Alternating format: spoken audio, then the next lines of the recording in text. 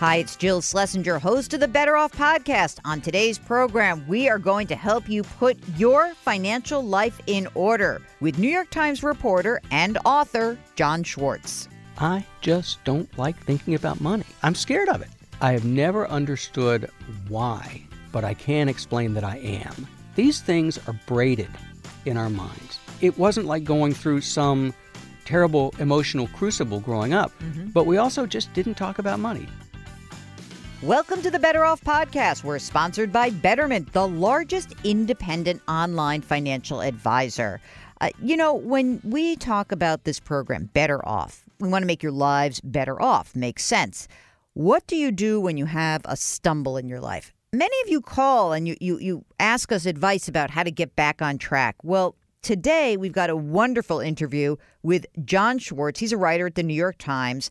He's recently penned a book called This Is the Year I Put My Financial Life in Order.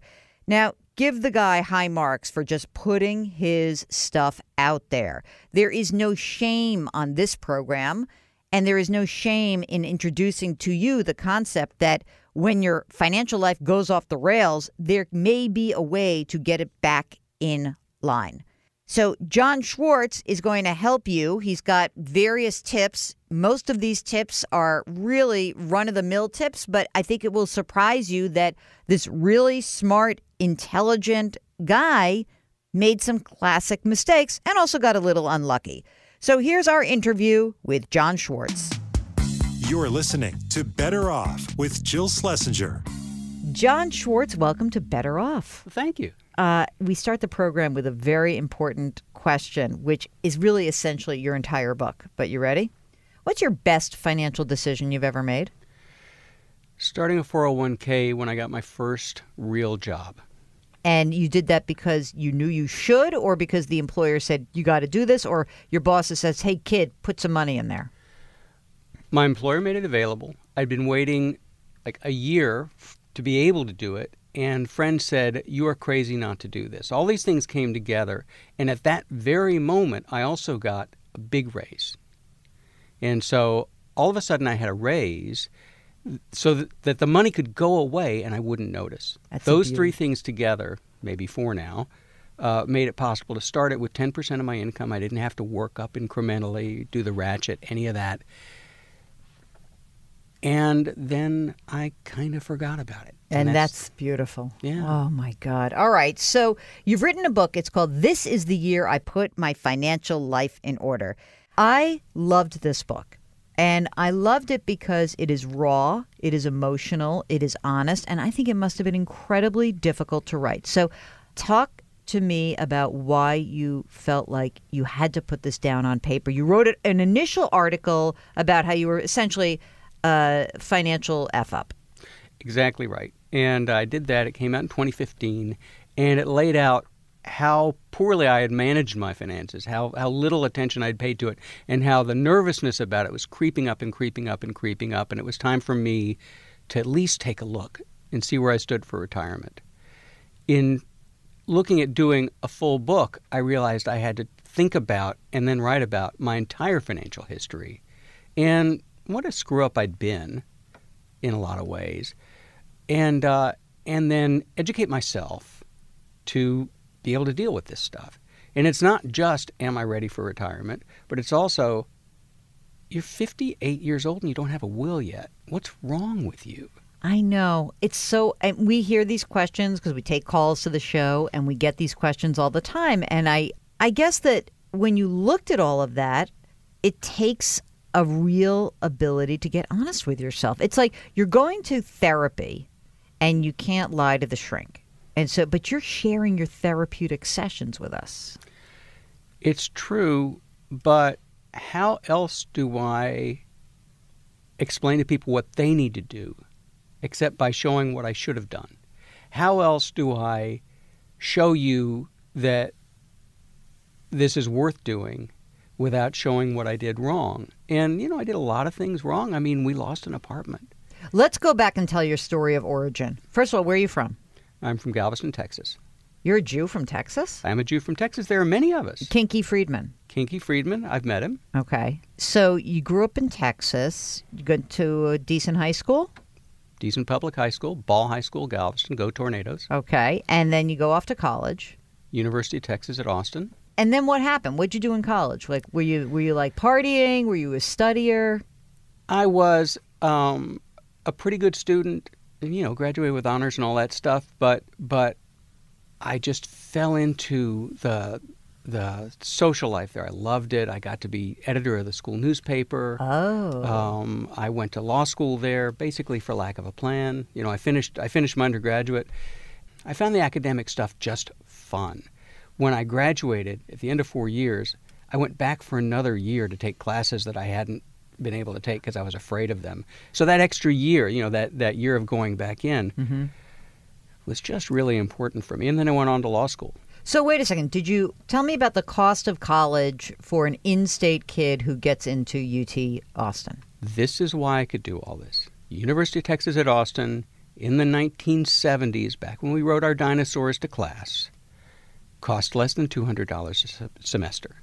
Less than $200 a semester. When I got into law school, my books cost more than my tuition. Oh, my God. So you go to law school and you graduate, and what do you do? And you don't have any debt. You don't have any debt when you graduate, right? I have no debt. And my second year of law school, I've become editor of the Daily Texan, the student newspaper at the University of Texas. And my mornings and early afternoons are spent at the law school, hanging out with people who are going to be lawyers. And then in the afternoon and evening, into way late at night, I'm hanging out at the Daily Texan, and I'm trying to write my editorials, and we're dealing with all the craziness of student journalism. And I have this bifurcated life. It becomes pretty clear to me that not only am I having more fun at night than I am in the morning, but that I'm more like the people I'm with at night than I am with the people in the morning. There's nothing wrong with lawyers. Two of my brothers and my father, they're all lawyers. I love lawyers.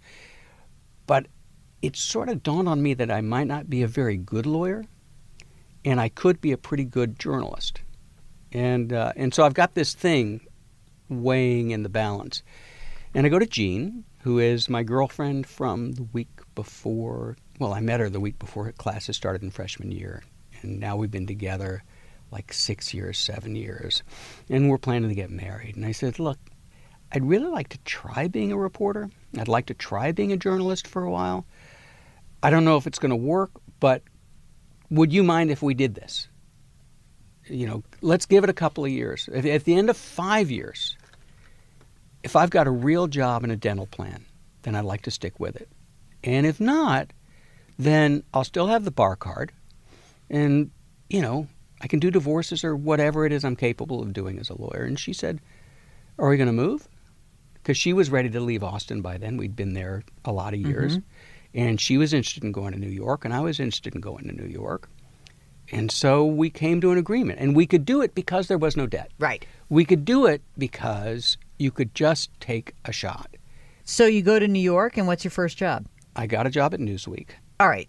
Let's talk about how the financial situation starts to evolve. What is the original sin in your mind of what happened in your financial life? So you obviously used a 401k, so you did that. What happened that kind of derailed a lot of your efforts in those earlier years? Besides living in New York, which I don't know if you know this, it's an expensive place. I've heard. Yeah, it can I've heard. be. Yeah. But aside from that, because lots of people live in New York and do well, we decided that we needed to get an apartment. We needed to buy. And all I knew was you can't go wrong in real estate. And so I looked around, and we looked at a lot of places, and we bought an enormous apartment in Washington Heights. Which was, by the way, very edgy for you to do at that time. What year is that? I think we're talking about 1987 or 88. Okay. And we fell in love with it. And we had good neighbors and some bad neighbors.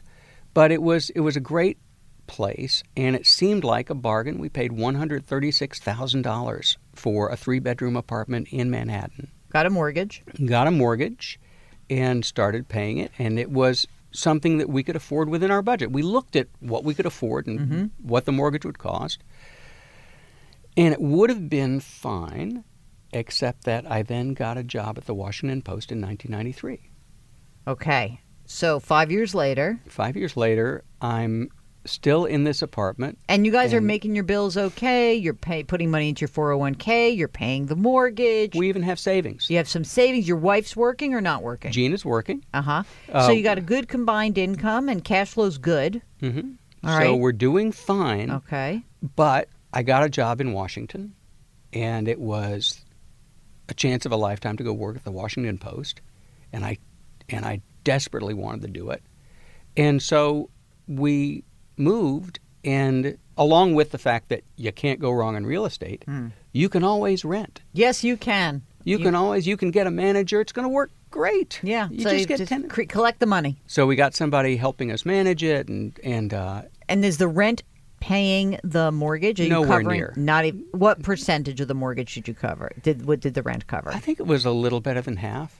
Okay, but if at that time were you considering selling and you said, "Oh my God, we can't get our money out," and that's why you decided to rent, or was it, "Oh, we're just going to collect rent and rent's so great and that's good. We don't want to give up our New York." No, we wanted to sell it. We figured it was time to sell. Mm-hmm. The 3-bedroom apartment was feeling small to us.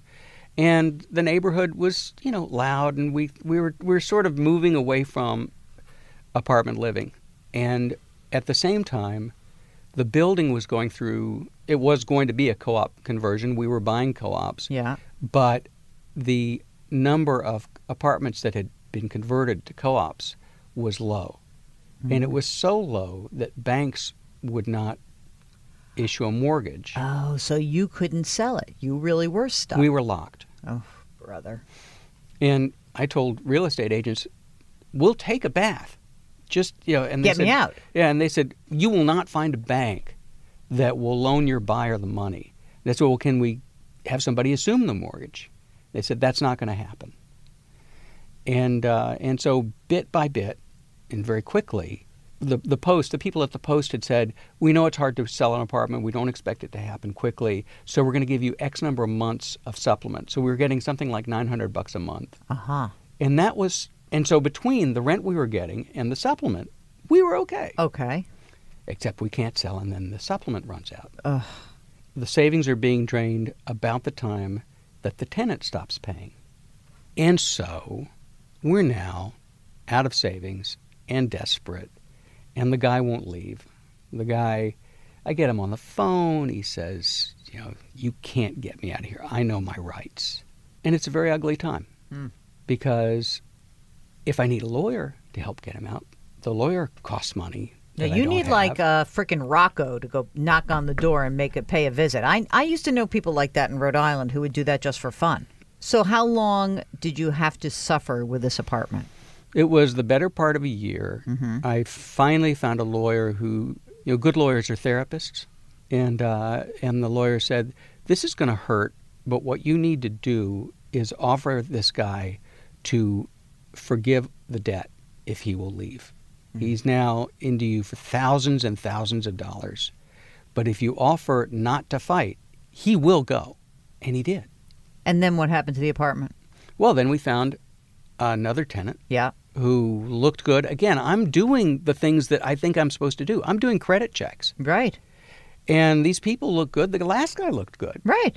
And it was a very nice couple. And they were in for about 3 or 4 months. And then she calls me and she says, my husband has left and I can't pay. Ay, ay, ay.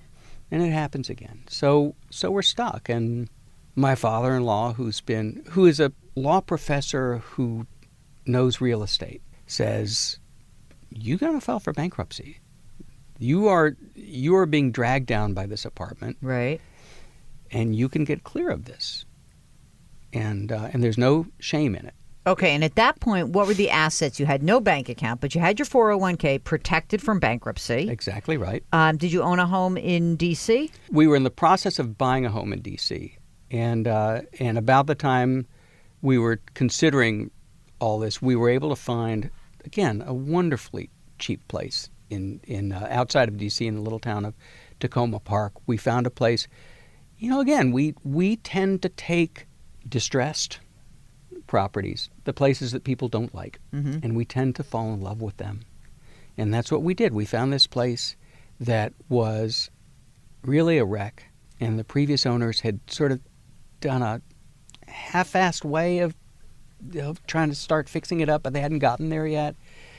My boy Sammy, we'd walked him through to show it, and he said, "Dad, please don't buy this place. It smells." Oh, Sam. I said, "Sammy, I'm sorry. I love it. I knew what was there." And so we found a place at an amazingly cheap price, and we were able, even in our distress, to put down a down payment. So we were buying the new place. So, in other words, you waited to declare bankruptcy until you had the house, right? We waited to seriously consider bankruptcy, but right, we wanted to have a house first. Right. Because otherwise your credit is trashed. You won't qualify for the mortgage, right? We won't be able to buy a house. Okay. We wouldn't be able to buy a house for at least 7 years, and the income was still there. Okay, so you're making money. Now you declare bankruptcy. Yes or no? No. Why? I went to talk to a bankruptcy lawyer. Now that I've been told you have to declare bankruptcy, you just have to file. You don't have any choice. I go to the first bankruptcy lawyer who says, I feel for you, but the asset level that you're at really isn't what I deal with. In other words, I wasn't failing big enough for this lawyer. You're too poor for me. I'm too poor to fail. We need richer bankrupt people. Exactly right. Your assets are not attractive. And so, I take this because I don't fear failure. Yeah. All that. I can deal with it. And she has the recommendation of a second bankruptcy lawyer who deals with people more at real poor people. My level. Yeah. And I get him on the phone, and he says, "Okay, I see your situation. You don't need to file for bankruptcy. What you need to do is default on your apartment. You need to stop paying on the apartment. Let the bank take it back. You can offer to do all kinds of things, and to make it easier. But really, you're going to lose the apartment. And once that's over, I think you can get through this without filing for bankruptcy." And this sounds crazy to me, but he seems like a smart guy, and he's extremely reassuring. And some months later, we lose the apartment. And I go back to him and say, "Do I have to file for bankruptcy now?" And he said, "No, but call me if anything else happens." And then we get the letter from the people that assumed the debt. And they're at us for the deficiency on the apartment, which is about $40,000 at this point, what's left. And I call the guy and say, "I've got to file for bankruptcy now, right?" And he says, "No, not really. What you need to do now is bargain with these people and see how low they'll go, because they didn't spend $40,000. They just have the right to get $40,000. And if you go back to them with a lower amount, they will accept it." And again, come back with a number. They come back with a number. And I don't remember whether it's $10,000 or $12,000, but in there, we've got a deal. And how'd you get the 10 or 12 grand? My parents loaned it to me. All right, good. I love parents who do that. It's a great thing, and they helped us out, and we paid them back. But it was an emergency, and they wanted the help. Okay, so at that point, let's push this story ahead, because that's an unlucky situation. It's an unlucky situation. That's not the worst financial screw up in the world. If this thing didn't have that weird co-op issue, you would have sold it. Even if you lost the 10 or 12 grand originally, you could have absorbed it and moved on. So you got unlucky. And what happened after that? Now you're in D.C. You got your fixer-upper house. We've got credit card debt. How come? Well, when you lose a boiler, you can't really say, "Gee, we'll fix that when we get to it." Yeah. And so, so those thousands of dollars go on the card. But also, guess what? The kids need orthodontia. And the expenses of life pile up. And it's not like we're taking crazy vacations. We've never taken big vacations. Life hits you, and I've got a paycheck coming in. Jeanne has stopped working because the 3 kids need a lot of managing. And so now we're on one income. And it's just tight. Yeah. And so the credit card debt is mounting, which means that you're paying interest on top of everything else. But you're still contributing to your 401k at the Post. Right. Because once I get to the new job, For one thing, I'm still with the Washington Post Company, and so it's the same deal, and I keep it at 10%, and I don't mess with it. I did dip into the 401k to pay the down payment on the new house. So you took a loan? I took a loan out of the 401k. Okay. But beyond that, I just continued to put that 10% away. This is Better Off with Jill Schlesinger. We'll get back to our interview with New York Times reporter and author John Schwartz. Well, it's about bewitching time for your taxes. If you haven't done them by now, you're just a little bit of an adrenaline junkie. You like to wait till the last minute. And maybe as you complete your taxes this year, you find that you got hammered in your investment accounts because you keep trading like a knucklehead. And maybe you find that you're invested in mutual funds that are distributing massive capital gains. Tax time is a perfect time to look at the tax efficiency of your investing. And our sponsor, Betterment, encourages you to do that. In fact, Betterment has tax-saving strategies to help increase your after-tax returns. Everything Betterment does is designed to lower your taxes and increase your returns. They don't get commissions for recommending funds. They don't have funds of their own. That means that Betterment does what they believe is right for you. Go check out Betterment at betterment.com/betteroff. Betterment, rethink what your money can do. And now back to our interview with John Schwartz. So what's the tipping point in this next phase where the credit card debt becomes more than you can bear? Are you spooked? Are you not sleeping at night? What's happening for you emotionally with this? I just don't have any money. I get the paycheck.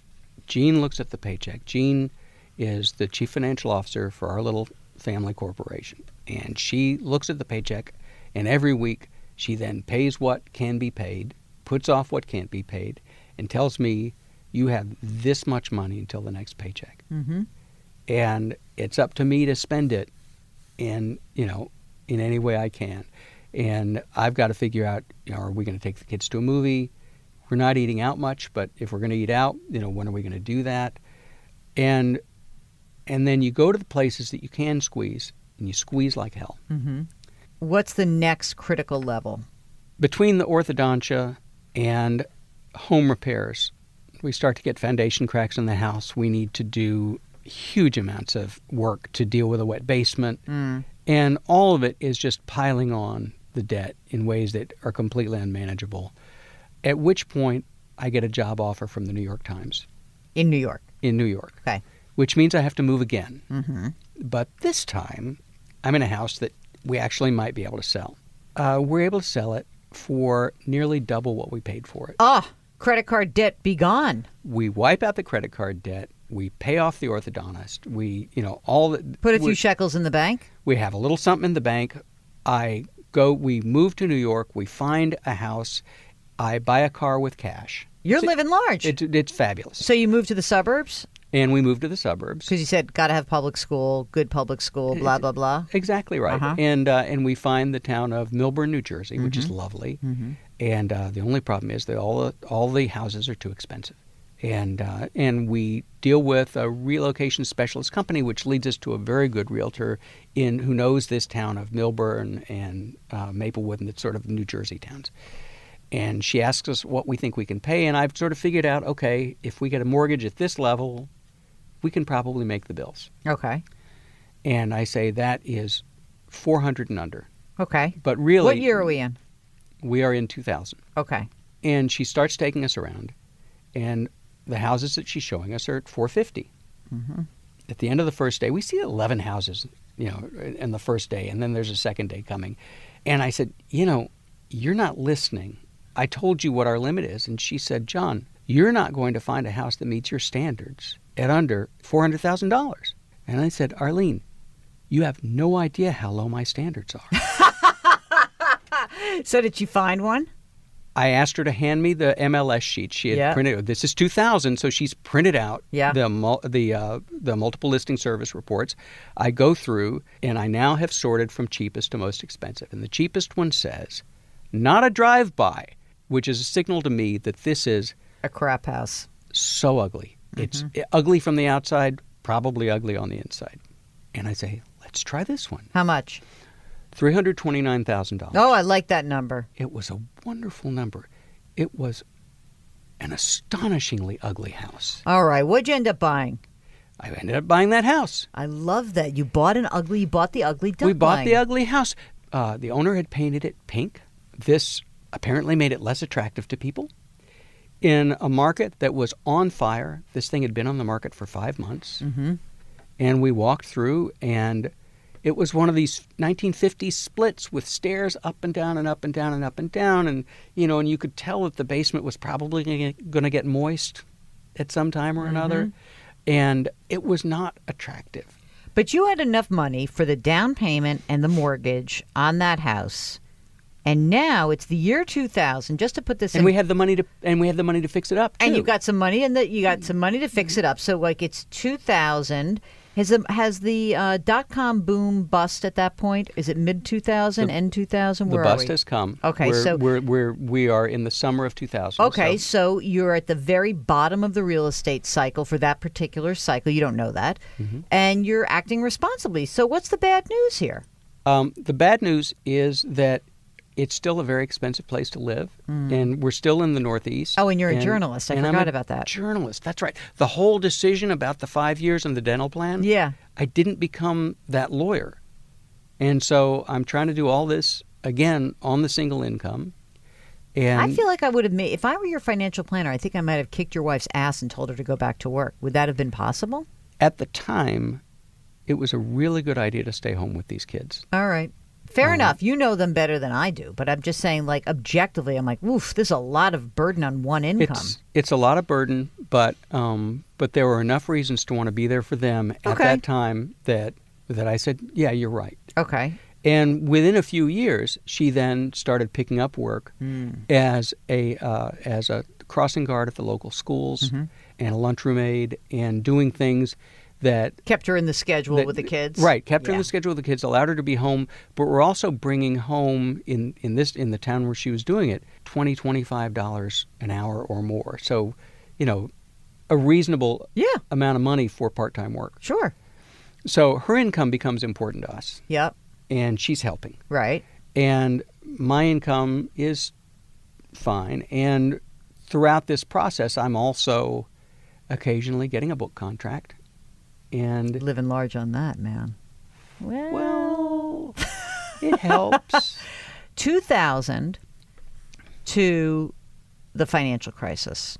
Tell me how you guys do between 2000 and the financial crisis. So let's go the 8 years from 2000 to 2008. How would you rate yourselves financially in terms of like how you're managing your cash flow?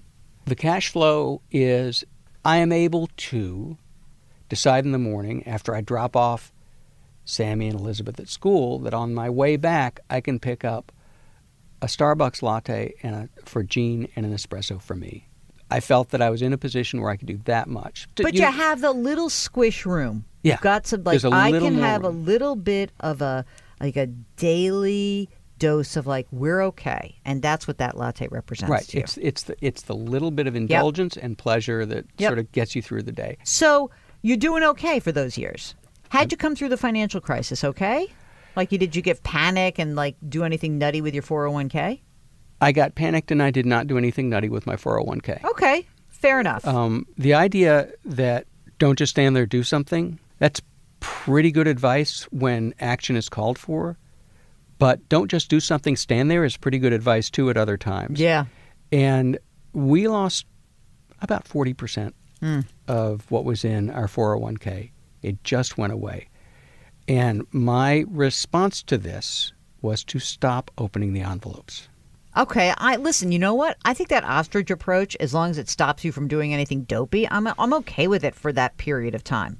Yeah, right, and I'm not beyond panic. Of course. I mean, when we had this dip a few weeks ago, I called up Vanguard and talked to the very nice person on the phone about, well, what about money market accounts? I mean, right now. I'm going to tell you something. I'm giving you my cell phone, and you're never going to make that call ever again. I'm going to be like your sponsor in AA. I swear to God, I'm going to prevent you from doing that. Jill, yes, I didn't do it. I know, but still and all. I didn't do it. No, I would love to be able to call you about that. But this person was like the person at the crisis hotline who says, okay, you're having a bad trip right now. Right. But you just need to get a little grounded, a little centered, and you need to breathe. Right. And then I realized that I was giving into everything I'm trying to tell people not to give into. Yep. And I let it ride. All right, again. 2009 to 2015. So the market is climbing back. And how do you decide to write this article that is so exposing about your financial life? Well, first of all, I was offered the assignment. Oh, so you didn't pitch it. They came to you? At the Times, we have special sections. And if you write for the special sections, you can get paid a little extra. And I love writing for the special sections because the people are wonderful. And there's money. And so I had been thinking, I really got to think about this. I really got to deal with some of these issues. And the retirement special section was coming up. And, the editor comes to me and says, would you like to do something? And I said, I need to look at this stuff. Will you give me the excuse to actually do this? Because even though I'm scared and lazy, if I'm going to get paid to do something, I'm going to do it. Right. You know that, like, under deadline, you're going to do it. Yeah. With a deadline, with a paycheck involved, with an editor who I will disappoint if I don't do it, then I'm going to go. And so in doing it, I realized that a certain amount of honesty was required. And I write first-person pieces for the paper. I mean, I do a lot of straight reporting. I write about climate change for the paper. I've written about infrastructure and law and all sorts of things. But when I write about personal finance, I often do first-person pieces because I try to make them funny. And I've been doing a quarterly piece for the mutual funds section that is funny or tries to be funny. And so this, to me, was in that vein, that I would try to go through the process of figuring out where I stood for retirement and explain why I was so late in coming to this. And to do that honestly, you've got to admit that you're kind of being an idiot. So when you think about this process, talk about some of the emotions. I mean, you say, I had to be honest. You open the book with I'm an idiot. Talk about the emotions behind this. What is it that you think prevented you from really grabbing hold of this earlier? I mean, again, I feel like that first part of your life, which was this crazy apartment fiasco, is a one-off. But what was it in your emotional body that prevented you from grabbing hold of this after that? I just don't like thinking about money. Why? My money. I'm scared of it. What are you scared about? Let's talk about that. I'm interested. I have never understood why, but I can explain that I am. Okay. Yeah, I got that. These things are braided in our minds. Look, my folks were terrific, and my dad took care of us, and my mother loved us. And so it wasn't like going through some terrible emotional crucible growing up, but we also just didn't talk about money. How are your siblings same-ish around money? Do they have different money issues than you? I think they're smarter about money than I am. Again, the journalism thing. I chose journalism. The two brothers who are lawyers are doing very well. Yeah. The younger brother, who's an ophthalmologist, is doing very, very, very, very well. And he's very conscious of money stuff. I mean, he's really good with it, and has been smart on these issues his whole life. Well, besides picking up the book and reading, this is the year I put my financial life in order, what is the message that you want? I mean, this book has a ton of stuff in there. There's real usable financial planning tips, tools, advice with humor. What is it that you want? What's your message? The first message is that if you've never wanted to read a financial book because, like me, you're scared of money. You don't like thinking about money. You hate thinking about money. Maybe this is a book you could read because I've sweetened it a little bit. I mean, I've tried to be funny, and I've tried to be not the ultra-competent financial maven who usually writes these books, but somebody who screwed up again and again. And I would want that person to read the book and, first of all, get something out of it in terms of, wait, I can do these things. I can get a hold of this. I can figure out where I stand. Look, I read the chapter on writing a will. It doesn't look that hard. All I have to do is do it. All those things I want people to do. I also would be very happy if they read through it and said, Schwartz is such a dumbass. I didn't say that. You did not say that out loud. No, I didn't say that. You didn't say it out loud. But if they say that to themselves and they say, well, I certainly wouldn't do it that way. I'll do it this way. And they've got a life plan. A negative example is good. It can be. But I think that from my point of view, and as someone who is a CFP and talks about this stuff, I think that your candor is what is really going to break through. I think that when people hear that here's a smart dude who says he's an idiot, and we're idiotic about certain things. I can't say that I've made the greatest choices in relationships. Let me just be honest, right? Okay. And you found your college sweetheart, and you've lasted all these years, decades later. You hit the jackpot, right? I think so. So there's a lot to be said for marrying up. Yeah, right. But I think what's interesting is that, we have great expectations of ourselves in this particular area, and we don't do a great job of talking about it. So what I really loved about it is that you're talking about it and you're being so open. And I think that if you're listening out there and you're saying to yourself, I like this man. This man is like me. Because many of the people that I encounter and people who call into the show and write us have a lot of shame. They'll say, my parents were middle-class people who gave me a lifestyle that I can't give my kids. And I feel really horrible about that. So I think that this is a book and your message is just really important, that we don't need to have judgments. We've got plenty of people who shake their fists and fingers at us in life. John Schwartz, you're not that guy. You're kind of like the guy who says, it's okay. It's going to be okay. And we're a club. Yeah. We're a fraternity of people who haven't done great, but we can do this. Yeah, exactly. And we can try, and we can, and even if you're in your 40s and you're in your 50s, you can still do it. And that there's never a too late. Well, there is probably a too late, but hopefully in your 40s and 50s, it ain't too late. I started this in my 50s, and when I talk to financial advisors and people like John Bogle, because I interviewed him for the book, and Bogle, who is in his late 80s, right? Yep. And he's had a heart transplant, right? Yep. And he says, you're a kid. And I certainly would like to still be working. I love my work. I would like to still be working in 15 or 20, even 20 years. Mm-hmm. And so if I'm earning, shouldn't I still be saving? And if I'm doing all of that, shouldn't I be on track to, when I do stop working, live in comfort? Right. And not luxury, but comfort is perfect. So we started the interview and I said, what was your best financial decision? So in retrospect of all the myriad of financial goof ups that we all have, what do you think was the worst financial decision when you look back now? It would be hard to beat buying that apartment. The Washington Heights apartment? The Washington Heights apartment. Wonder what it's worth today. Oh, I've checked. It's more than $1 million. You know what? That's why you're crazy. You're nuts because you actually do check. Yeah. Right? Well, this is what I do. This drives Jeanne crazy. But, I buy a pair of waterproof boots. Yeah. And then I check the prices I could have had. Oh, you really are nuts. Mark's laughing at you. Well, he's giving you the. Mark is not wrong. Yeah. I am not a look back person. I'm a look ahead person. I would like to not be a look back person, but it's part of who I am. I get you. It has been an incredible delight and honor to have you here today. You are so nice.